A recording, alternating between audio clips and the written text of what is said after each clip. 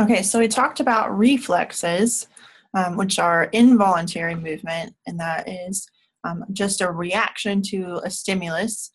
And now we're going to talk about voluntary movement, which is intentional, and it's involves decision making and problem solving, and is controlled by the higher brain and the cortex of the brain. And so voluntary movement is movement that I choose to do, I willingly partake in. And it starts from the head and it moves down the body. So cephalo-caudal means, cephalo means head. So cephalo, head, to caudal is bottom, actually. So if you think about when you coddle a baby, you pat them on the bottom. So head to tail. So head to feet is the progression of voluntary movement in the infant. So they first learn to control their head, and that's why when you hold a baby, they tell you to be real careful with their head, especially the newborns, right? And then within the first month or so, they're starting to learn how to control their head better, and you don't have to be as concerned about it. Now you're supporting the rest of their body. Then they learn to support their body and to sit upright. Now you're making sure that they don't fall over. So you can literally watch the development, the cephalocaudal development in the infant if you're around babies. And so as voluntary movement begins, reflexes start to disappear. We start to inhibit those reflexes in favor of voluntary movement. So we said that the cortex is responsible for voluntary movement, right? And there's different areas. These colors represent the 4 lobes of the brain. So which area is the most important for movement? Do you know? Have you heard? Do you know any misconceptions maybe? Because I got to tell you, the whole brain is important for movement. So you may have, like particularly these areas along the central sulcus are thought to be mainly involved in sensation and movement, the primary control centers.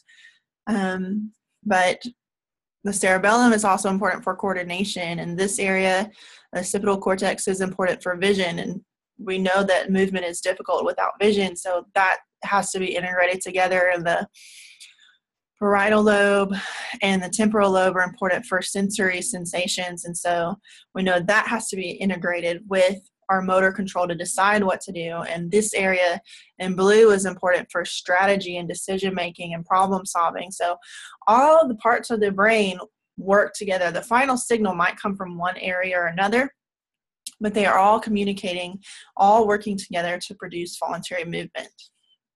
So if you have damage to any of these areas of the brain, you're going to see some symptoms of that in movement of the person.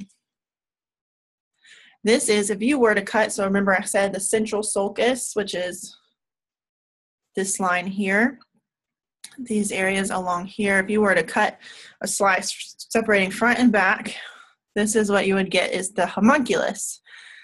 And I believe this is the motor homunculus. And so it's showing how much area of that piece of cortex is devoted to each part of the body. And so you'll see that the image is a little distorted because some areas of the body get more space and more allocation than others. So your hand gets a much larger section than your elbow and your foot, right? And your eyes, your nose, your face gets a lot bigger section than your trunk or neck or head or shoulder or arms, right? So you need to think about why would that matter for just a minute? Why would your hand or your face get a bigger proportion of the cortex than the other parts of your body? And this is kind of leading into a future chapter.